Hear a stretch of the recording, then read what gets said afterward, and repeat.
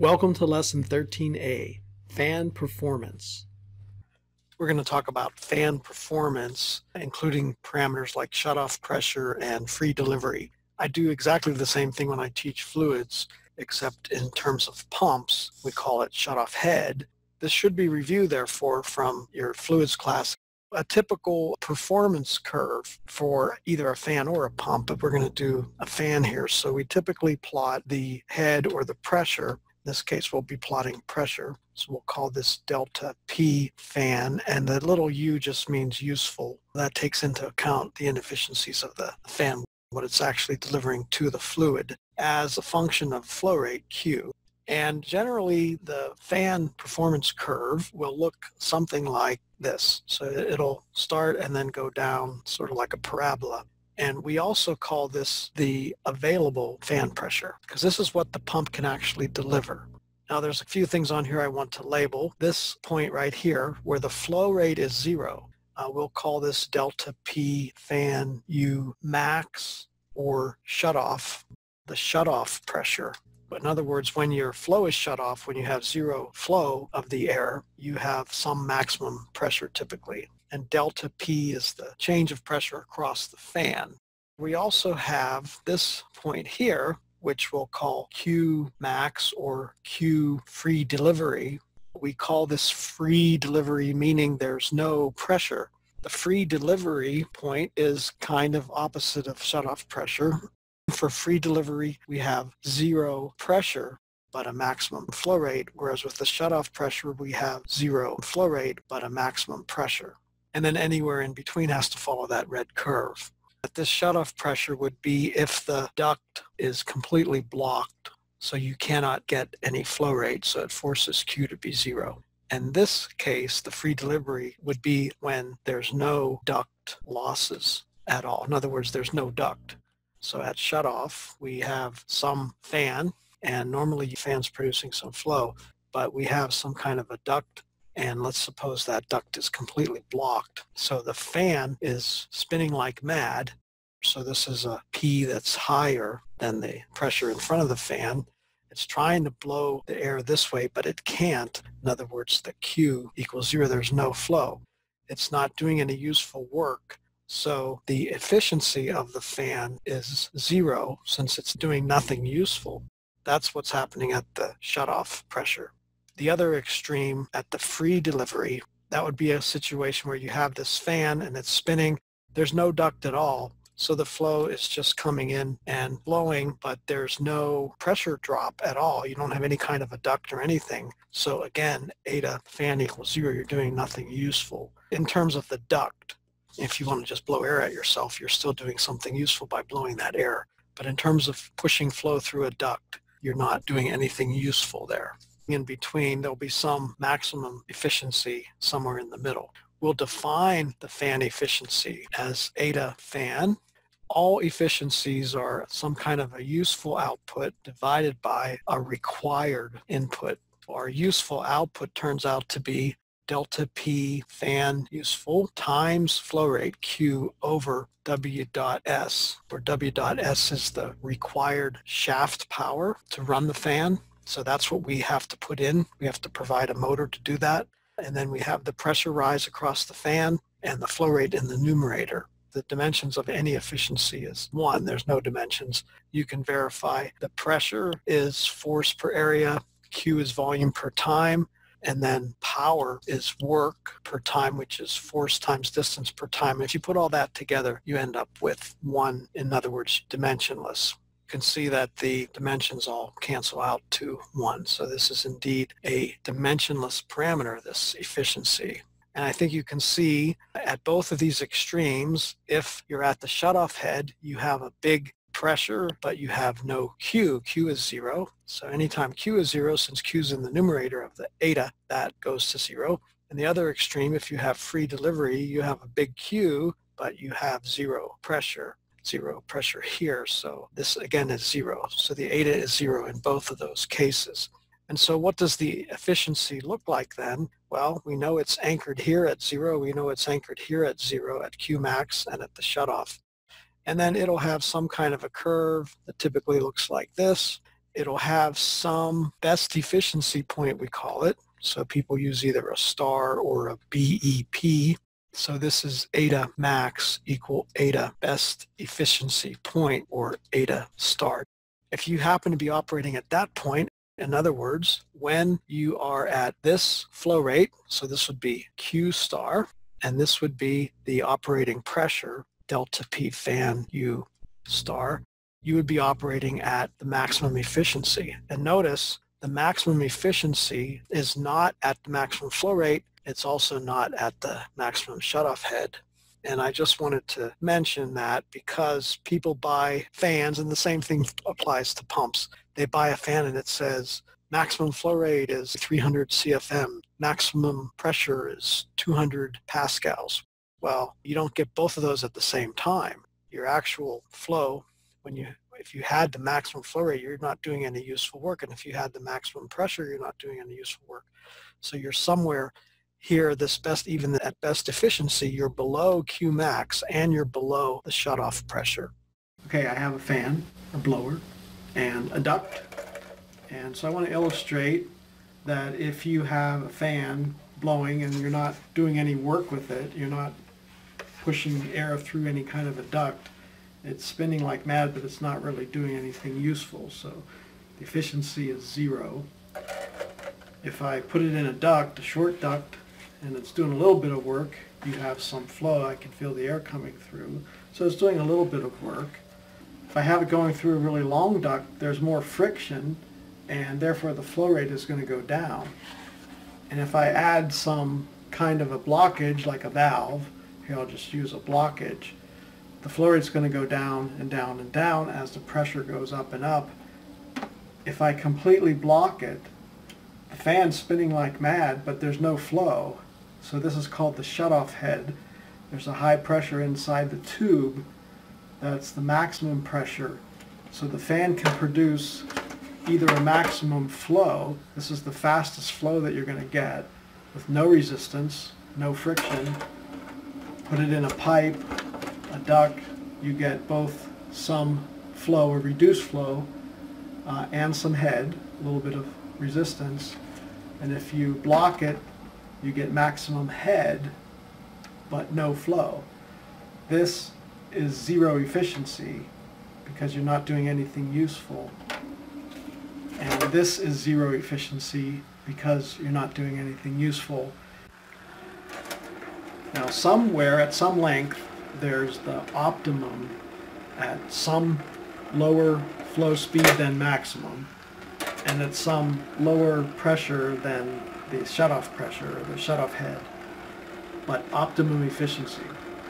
So your optimum efficiency point, your maximum efficiency, is when you have some flow and some head, but you're not operating at either the maximum flow or the shutoff head, somewhere in between. That's maximum efficiency. So one comment here is that the electrical motor for a fan like this is typically an integral with the fan or blower. You have some kind of electric motor that's directly attached to the fan. We have an efficiency associated with the fan, and we have another efficiency associated with the motor. So the actual W dot, the electrical power, we'll call that W dot motor that you have to supply to the motor. And so the shaft power is what we use in fluid mechanics at W dot S. W dot S is actually W dot motor times eta of the motor, and then the shaft power goes to the fan to make a useful pressure rise into the fluid. What we typically do is combine the motor and fan into one unit, because you really can't tell the difference when you have this all put together. You're just going to measure W dot motor. And so we're going to call this eta of the fan motor equal eta fan times eta of the motor. It's kind of an overall efficiency of both of them together.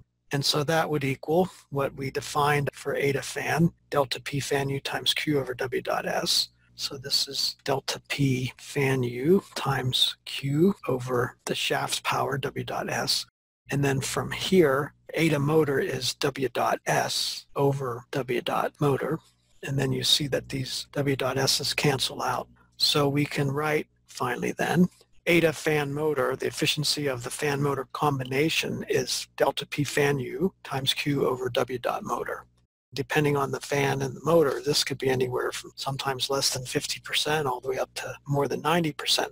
If we plot W dot motor as a function of flow rate, generally it will look something like this. It'll have some power even when there's no flow. It's still spinning, and it typically goes up something like that.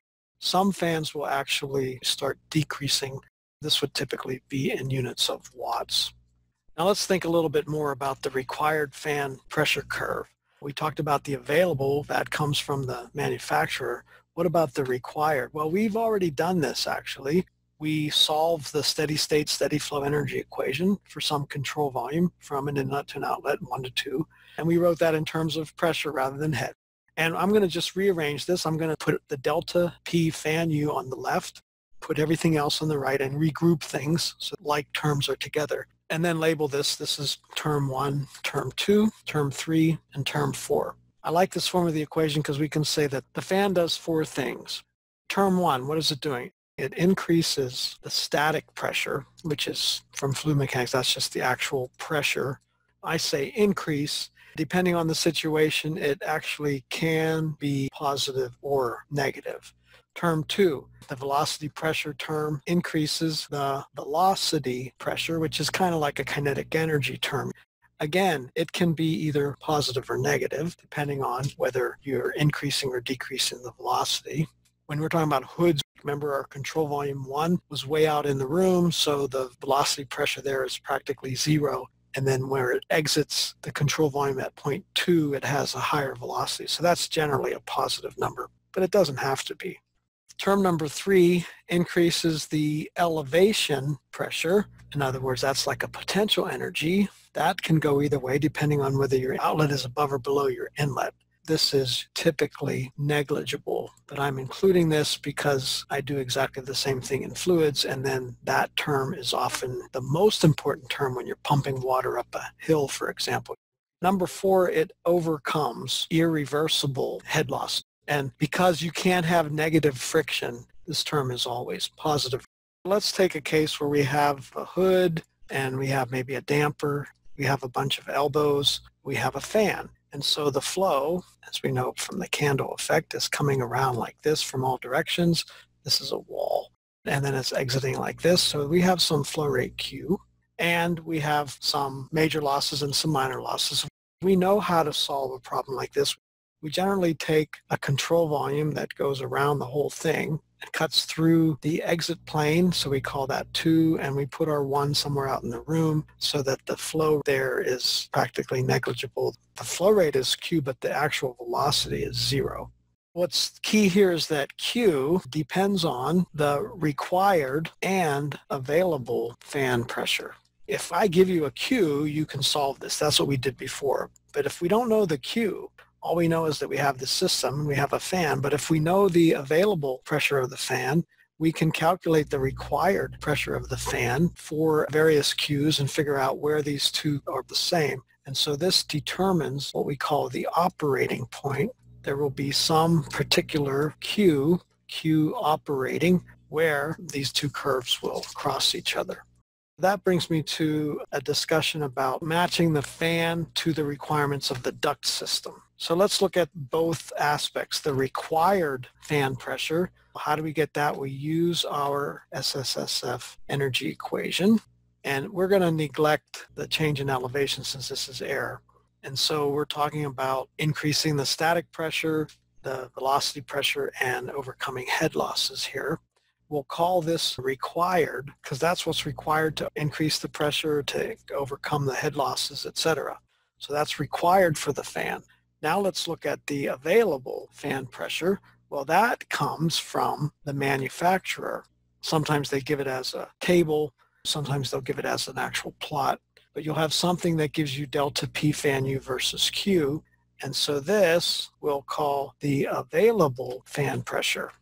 We don't know what Q is yet, so to solve for Q, we set delta P fan U available equal delta P fan U required, and that will give you some Q. This is best illustrated graphically. Delta P fan U versus Q. And the operating point will be where delta P fan U available equal delta P fan U required.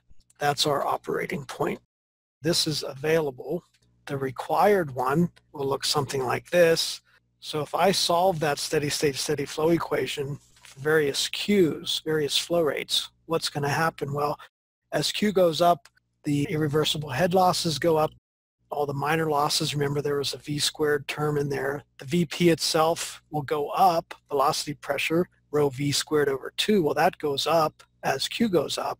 This pressure may or may not change, but we will definitely have delta P fan U required go up and the available go down. Where they meet, this will be the operating point. So there will be some Q operating, and there will be some delta P fan U operating. If I put this particular fan into this particular system, this is where the operating point will be. And it's not necessarily at the maximum efficiency point. This would be your eta max, but it just so happens that I'm at some operating point here. So this is my actual eta at the operating point. So we'll call that eta operating right there. Now let's do an example. Let's take an exhaust system, and a lot of times it can be approximated as a parabola. Like you see here, this blue curve is like a parabola. Delta P fan U required is 1307, and the units work out. The available fan pressure curve from the manufacturer is also a parabola. That's this red curve here. Let's calculate the flow rate and fan pressure where this system will operate. As I said above, all we have to do is equate delta P fan U available to delta P fan U required. So basically take these two equations and equate them, and the only thing that's unknown is Q. And so you plug in the equations and solve for Q any way you can. Analytically, use trial and error. You can use Excel, which has what if analysis, where you tell it what you want and it'll iterate for you and find proper Q that will give you that. You can do this in MATLAB or any other software that you want. It turns out that delta P fan U, 220 Pascal, so that would be both available and required because we force those to be the same. And this occurs at a Q equal 0.410 meter cube per second. So this is our operating point. Thank you for watching this video. Please subscribe to my YouTube channel for more videos. 1, 2, 3.